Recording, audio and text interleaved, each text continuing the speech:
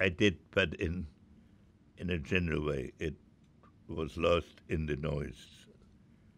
At that time, I didn't know the family, and I didn't know him, so it was one of the casualties of the war to me.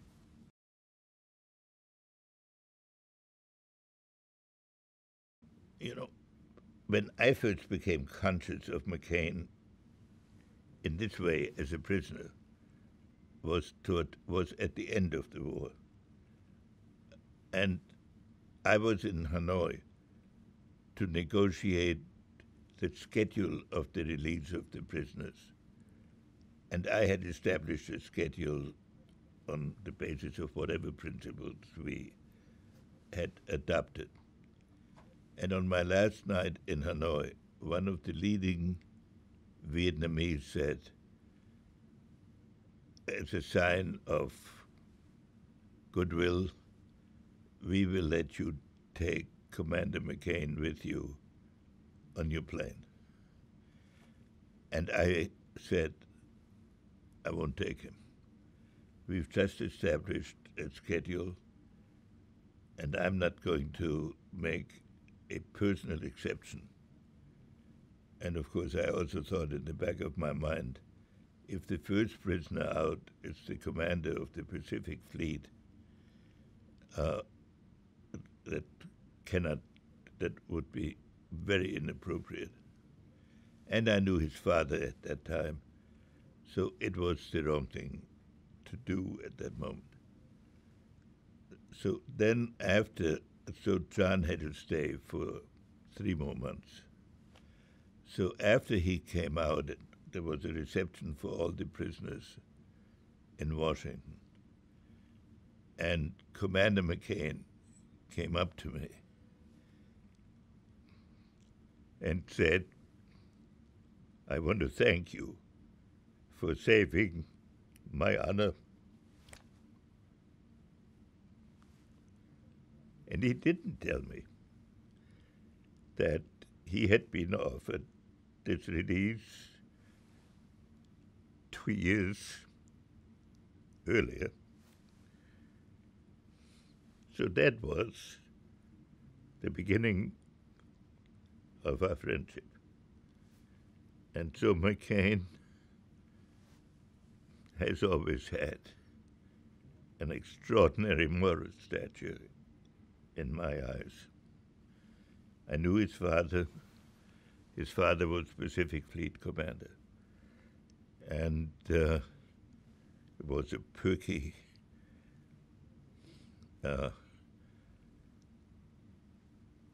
inspirational man. He was think-pack, he commanded the theater. So all the military action we ordered in Vietnam when it was ordered was carried out by him. Never once did he mention his son. And never once did he ask for information about his son. He may have had other sources, but in his dealing with the White House, he was the think-pack. And whenever we thought that President Nixon needed a little shot in the arm, we arranged a briefing by Admiral McCain. So that's, I didn't know the event 2 years earlier, and he never told me.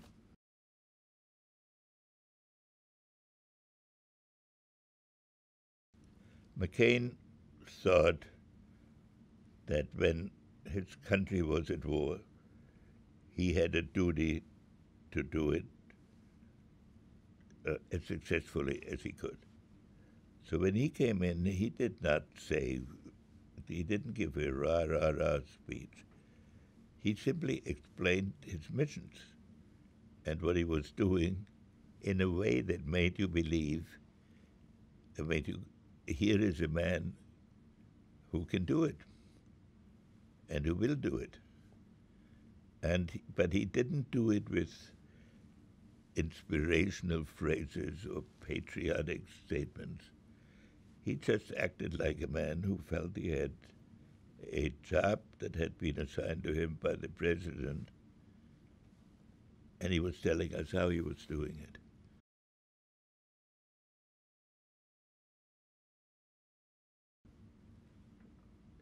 Admiral McCain was during the Christmas bombing as he was during every other operation. He received his orders, he made his recommendations, but there was nothing in his bearing and never in his words any reference to his son. But it's important also to understand what the Christmas bombing was. It's been represented in some of the media as a massive bombing of civilians. The Christmas bombing was the use of B-52s against tactical targets in Hanoi, and in other, and the tactical targets were mostly anti-aircraft batteries. And even the Vietnamese have claimed, I think, less than 2,000 casualties from the whole period of the Christmas bombing. But of course, the prisoners were in what was called, what later called the Hilton, the Hanoi Hilton, which it was not. That was an ironical description of it. And they certainly saw it going on around them. They weren't hit, but it was. Now, why was it important? We had been negotiating for 5 years, and we had been sort of tormented because they would always come up with just one more request, and they always dangled the prisoners at the final thing at the end of the line. And we always felt that having fought for these many years in several administrations, we had to end the war with something other than just returning prisoners. And so the issue was what kind of political structure could we agree to?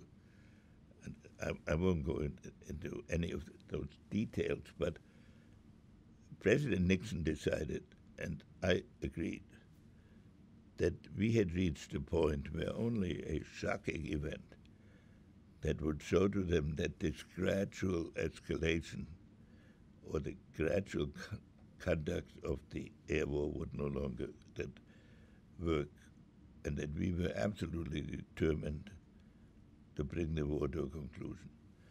The North Vietnamese had already agreed to one draft, and so it was a question of relatively marginal issues case by case, but not in their totality.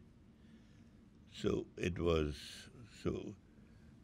President Nixon decided to use B-52s against military targets wherever they appeared.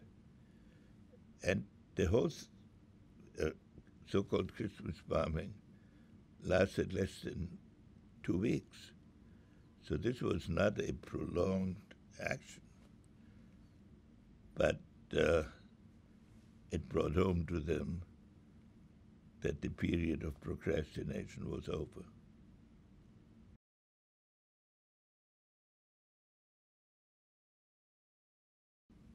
I never heard, and I don't believe it happened, that Admiral McCain talked to the president about his son. It would be against the code of honor of the McCains that they would ask for a special dispensation when they were serving the country.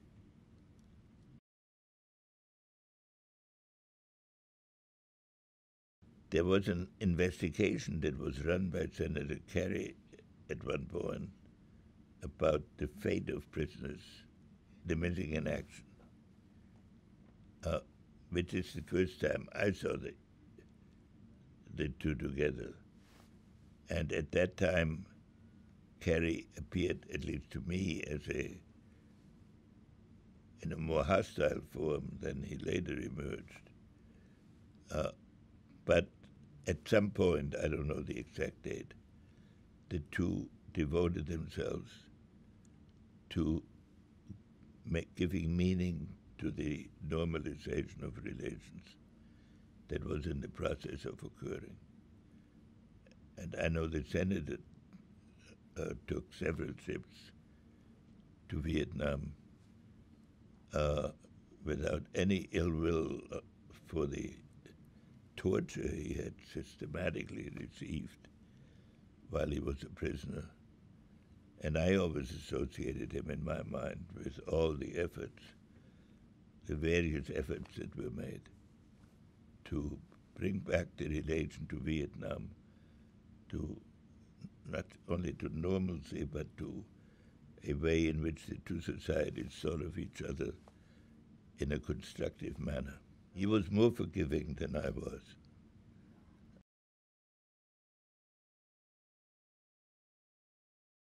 Senator McCain became a close friend.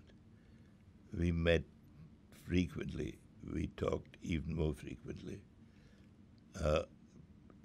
because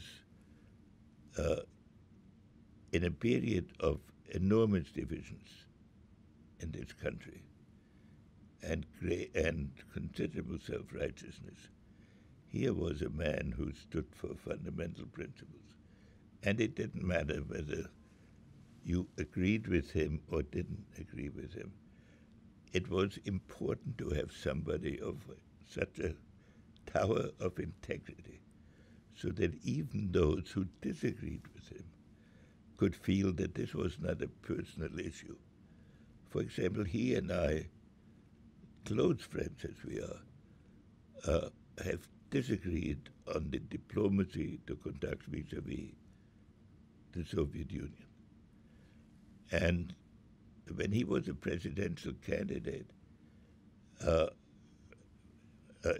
at the Republican convention, he spent 3 hours of lunch inviting me to hear my view on how it should be done, which was different from his view.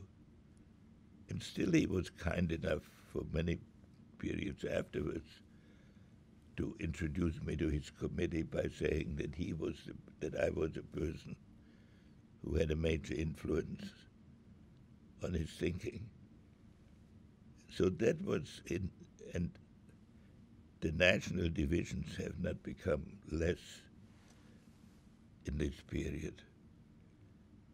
But here was somebody who would show you what the country in its best principles could represent and what your duty was, and whether you agreed on every tactical thing or not doesn't matter. And so he ran for president, and he didn't make it. But he represented a continuity of faith and dedication that was presidential, if we are lucky, in its qualities, if we're lucky in our president.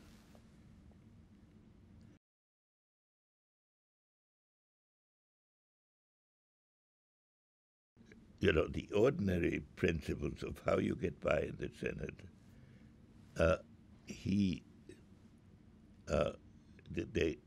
you could point out a certain lack of willingness to compromise, and that he was not a backslapping individual who ingratiated himself into such a way that it would break your heart to not give him something.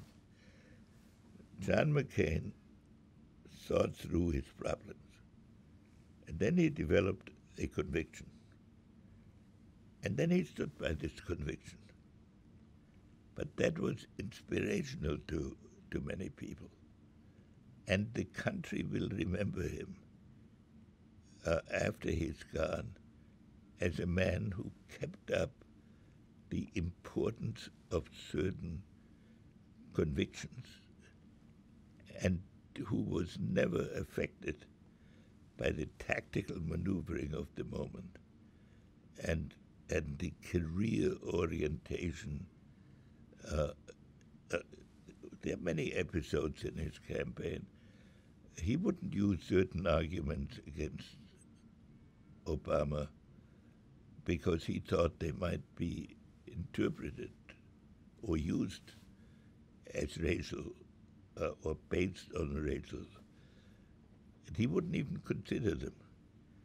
And so there was, on the one hand, very strong for his convictions, but also very strong for basic principles of America. And I think that will be his lasting contribution. You might get the impression that I'm somewhat prejudiced.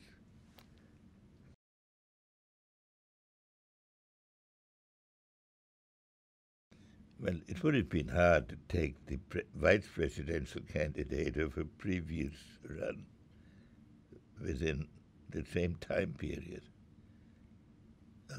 But it's McCain.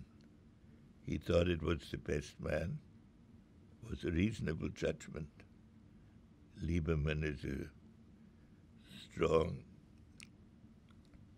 and valuable personality. On substance, it would have been a good choice.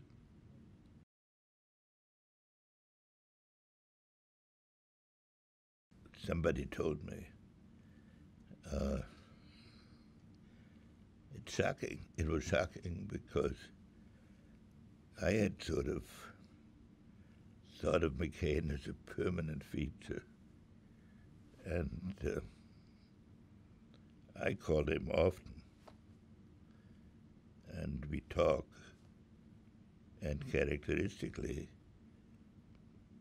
he won't talk about his illness, except in a very general way. So most of our conversations are normal conversations that we've had over many years. I try to call him every week. And I do. I sometimes miss the exact week, but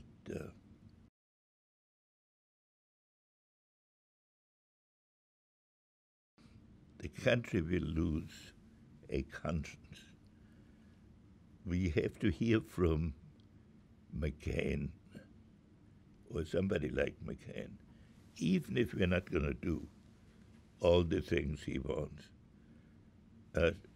just as a sort of a beacon, so that you know what one line of thought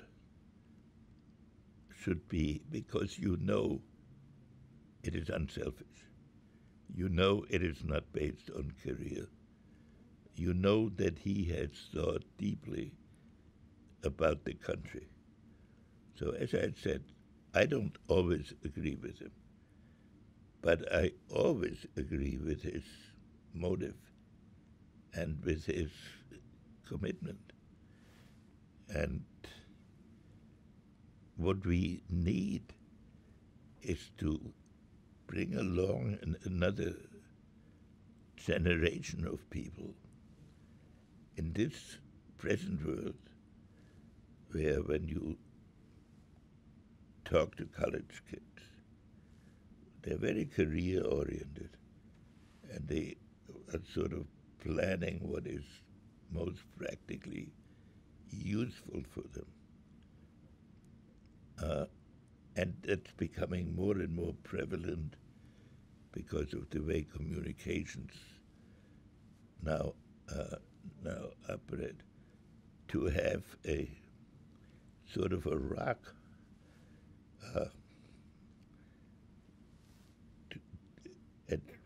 to which you can look. And of course it shouldn't be just one person. There should be hopefully a group of people like this. So that's what we will lose. And you will find in your interviews that many people who were on the other side will miss him.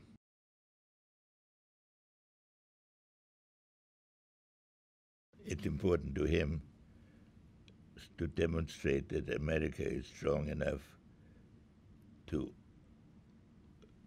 admit its shortcomings and overcome them. I think it's an important task.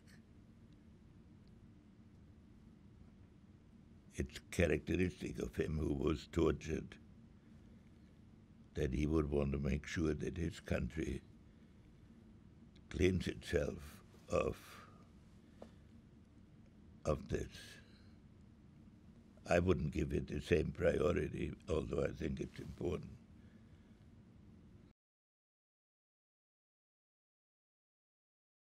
I spoke at the Naval Academy, but his son was under some restriction. He had sort of broken some rule. It was not a major event, but they wouldn't alter it.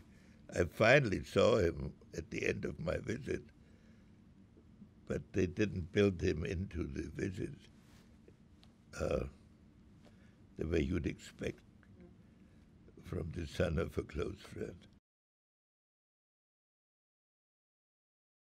I lived with him in Vietnam for 3 months, and I knew him over many years. He and Nelson Rockefeller were always friends, but sometimes rivals. But he is another one who is a public servant type, like McCain, not of the same. I mean, it was a different field, but I'm delighted. I knew him well.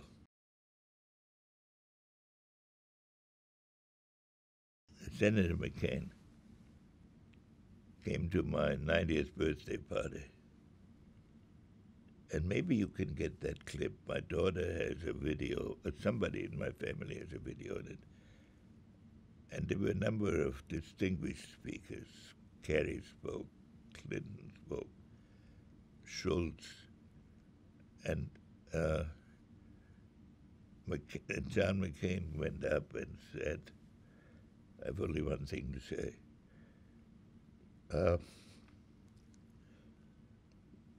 What he said when he met me, that I want to thank Henry for saving my honor, was the most effective speech.